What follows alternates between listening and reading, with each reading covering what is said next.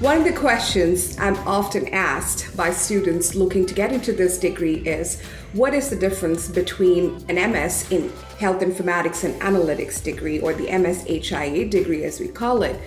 and the MPH degree, or the Masters in Public Health degree?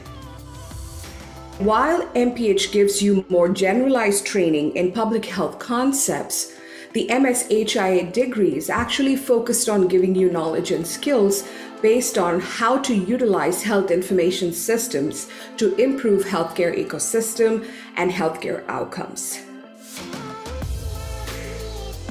At Tufts, we try to offer a personalized and tailored experience to all of our students with smaller class sizes and access to world-class faculty. Students in the MSHIA program get a lot of research opportunities and can collaborate with faculty who are still actively working in the field along with teaching our students. And according to the Bureau of Labor Statistics, the field is ever-changing and rapidly growing in the job opportunities. Our program and courses are designed to give you the knowledge and skills to become a leader in healthcare, informatics, and analytics, and apply them to create a bigger impact on your own communities and to also take your career to the next level.